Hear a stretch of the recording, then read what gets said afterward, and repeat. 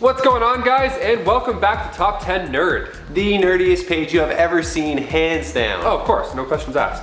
And with so many comic book storylines and new amazing characters coming in, it is tough to keep track sometimes. For sure, man. That's why for today's list, we're bringing you 10 of our favorite new Marvel superheroes.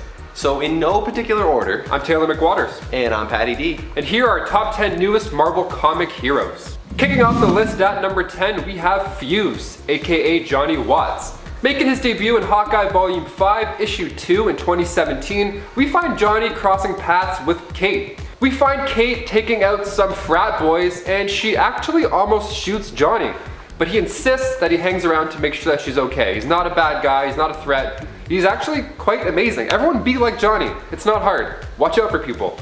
And then he returns in the next issue after finding Kate, but this time we see him insist that he goes along for the ride. Interesting. He got close to Kate during investigations, and eventually Kate ends up having feelings for Johnny. In an amazing reveal, we find out Johnny's true purpose. So during a battle with Hawkeye and Madame Mask's crew, Johnny saves Kate's life by shielding her from falling concrete. Super strength? Super speed? No. See, Johnny can omnimorph duplicate. So basically, he can essentially become any substance that he makes contact with. Hence the fitting alter ego super name, Fuse. Johnny Watts is awesome. He's laid back, realistic, charming, of course. I'm kind of hoping we get a version of him in the Disney Plus Hawkeye series. He could be a nice mid-season surprise. I don't know, I'm here for it. And before we continue with our list, guys, if you haven't already, please make sure you go ahead and toss us a thumbs up on our video. It's this one, not this one. Unless you're Spider-Man, then it's that one. But still, you know, it goes a long way here at our secret base. You guys rock. Thank you so much, nerds. Back to some heroes. Let's go. Coming in at number 9, we have Ironheart. Ironheart's big debut was Invincible Iron Man Volume 3 in 2016.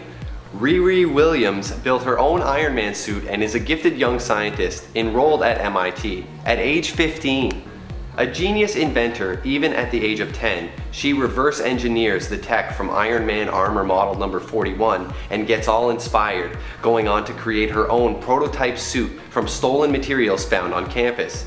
When her actions raise the suspicion of campus security, she just throws on her suit and flies away. She winds up stopping some escaped prisoners and catching Tony Stark's attention, and he totally endorses her dream of becoming a superhero. During Civil War II, Tony Stark was knocked out by Captain Marvel, and Riri steps up to continue his legacy. She's been busy since her debut, joining up with the champions to fight Hydra and eventually being offered her own lab at MIT. Some fun facts about Ironheart.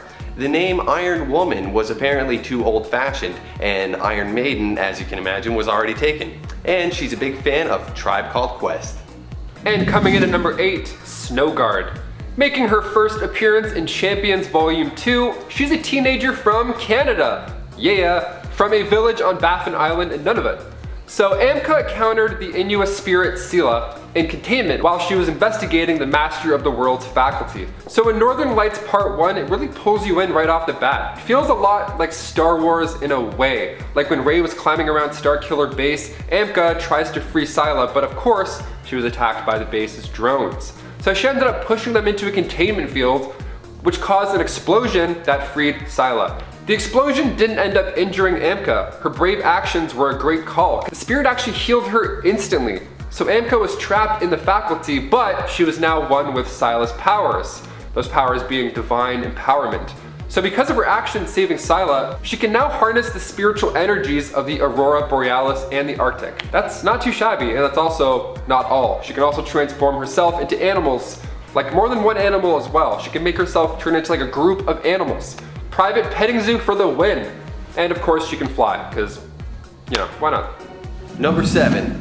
MOSAIC. First appearing in Uncanny Inhumans number 11, Morris Sackett played pro basketball for the New York Stride, a 5-time championship winner. He has latent inhuman heritage in his DNA, which becomes activated by a Terrigen bomb, transforming him into an inhuman through Terrigenesis. Seriously, he doesn't even have a physical body now.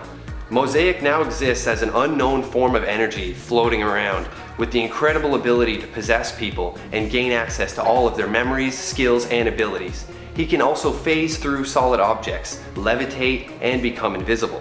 He's actually picked up a whole lot of other abilities since he burst onto the scene because he keeps the abilities he learns when he possesses someone. He's got this interesting duality about him as a character in that he's got all these cool abilities, but now it's like he doesn't even exist.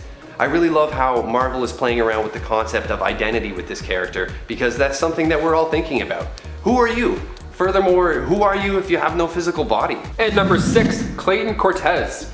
Also known as Weapon H, Clayton made his debut in Totally Awesome Hulk issue 22. And he's exactly what you would guess. He's like Wolverine, but with far more discipline and control. Clayton was a Marine and former Eagle Star contractor, and he was actually hired part-time to take out the villagers of Yujanka for sabotaging a Roxxon pipeline. So Clayton had a change of heart and then went ahead and killed his own men, which then led to his capture and sale to Dr. Alba. Dr. Alba is great at her job. I mean, that job, of course, being the creation of Wolverine-Hulk monster hybrids. It didn't take long for the Hulk and other mutants to storm in and investigate Weapon X, and of course raid their central command. So Weapon H ended up retaining memories. So when he was sent out to fight H-Beta, there's like heads getting cut off. It's a really wild time, but Weapon H remembers getting tortured, so he wants revenge on the Weapon X staff. Nice. Luckily, the Hulk holds him back while they get away, or it would have been pretty messy, to say the least. Number 5, Singularity. Singularity first appeared in A-Force #1 in 2015, the all-female team of Avengers. Her origin is still a mystery for the most part. She first appears as a meteorite flying across the sky and crashing down near Arcadia on Battleworld. Nico Minoru, he comes along and he brings her to the rest of the A-Force, where she inexplicably opens a portal, like she's kind of like half conscious when this happens, and the portal opens and a giant hostile sentinel pops out. Later, in an epic display of power, Singularity absorbs an entire army of undead, swooping up into the sky and exploding in a flash of light to save her new friends. She next appears in the Marvel Prime universe in Avengers Volume 6. When she appears, the villain known as Antimatter is also created and immediately attacks Singularity, but he is defeated soon after. Singularity is believed to be something like the physical embodiment of a black hole. She's capable of flight, teleportation, and even time traveling. Maybe she can go back and fix some of these crazy convoluted timelines. And coming in at number 4, Sleeper. Making its first appearance back in 2018, Sleeper is the 7th spawn of Venom. We can find Sleeper's first appearance in Venom issue 18. See, Sleeper is the outcome of a difficult and pretty awful pregnancy. You don't say. There's the link. So Sleeper takes on the host of Tel-Kar, a Kree soldier who is very much not alive at this point. Sleeper is terrifying, but just wait until he combines with the other symbiotes and becomes hybrid. Oh my god. In First Host issue 5, Sleeper saved Eddie Brock by merging with Tel-Kar, saying to Eddie, "I lobotomized him. He made my parents his mindless servant." Turnabout seemed like fair play. This body is strong. There are depths of knowledge and memories in this mind. Worlds, galaxies. I've been kept in a cage my whole life, and there's so much to see out there, and I will see it. I know you did your best, Father, but I just don't need a cage anymore. And if that's not a badass line, I can tell you what is, really. Readers point out that the length of Tel-Kar's hair actually gives us an idea that this forced symbiosis worked, at least for a bit. One of the best moments with Sleeper has to be at issue 19 when he bonds to Dylan, or at least try to. Number 3, Moon Girl. So in 1978, Marvel Comics released the first issue of Devil Dinosaur, accompanied by his partner Moon Boy, the first human, like the first human ever. This is a prehistoric old school story from Marvel, and it's recently been revamped. In 2015, Marvel released Moon Girl and Devil Dinosaur #1, where we meet the next generation, Lunella Lafayette.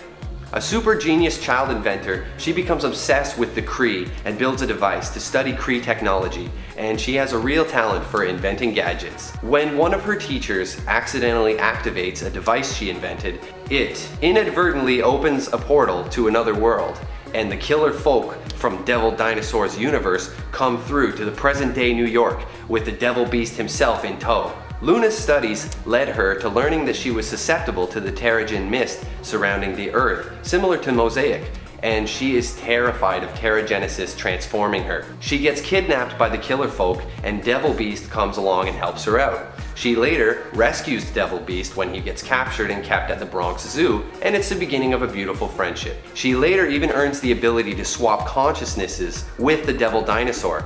Of course, with the consciousness of a dinosaur inside of her body, she kind of comes off as a crazy feral beast. One of the coolest things about Moon Girl is that despite her age, she is one of the most genius characters in the Marvel Universe, with a genius intellect rivaling even Bruce Banner. And number 2, Gib. Making his first appearance in Runaways Volume 5, Issue 13, Gib was the last of the Gibrim left on Earth, and he's of course a member of the Runaways now. The seed of the Gibrim discovered the Runaways and were going to demand that they honor their parents' promise, which was to inherit the Earth, empowered by the billions of sacrificed souls. Awesome! Well, thankfully the Runaways prevented all that from happening and trapped the Gibrim in limbo.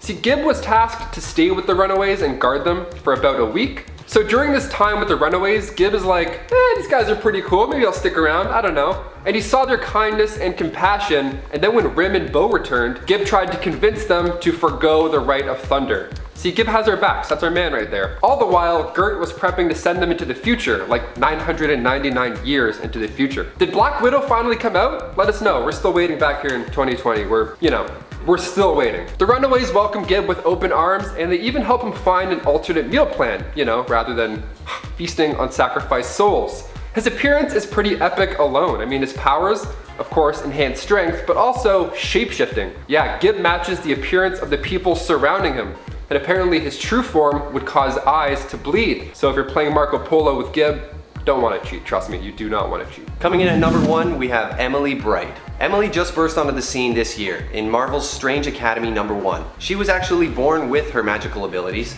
totally freaking out her parents. She'd sometimes levitate her toys around and even levitate her dog once. One day, her dog is hit by a car and she winds up healing the animal with her magical abilities. This leads to her contacting Doctor Strange and asking for his help, and she becomes enrolled in his newly created Strange Academy. She receives some high praise from Scarlet Witch on her first day, and by lunchtime, she's used more magic in one day than she's ever used before in her life. I'm loving this new series. It seems to take inspiration from Umbrella Academy and Professor X's School for Gifted Youngsters, and it's really cool just seeing some characters kind of finding themselves and figuring out how exactly they want to use their powers. Well, that's all the time we have for today, guys. Thank you so much for watching, and let us know, which Marvel hero did we miss? Yeah, let us know in the comments so we can catch up this weekend. I'm Patty D. And I'm Tay McWatters. And we'll catch you guys next time. Stay safe. Peace.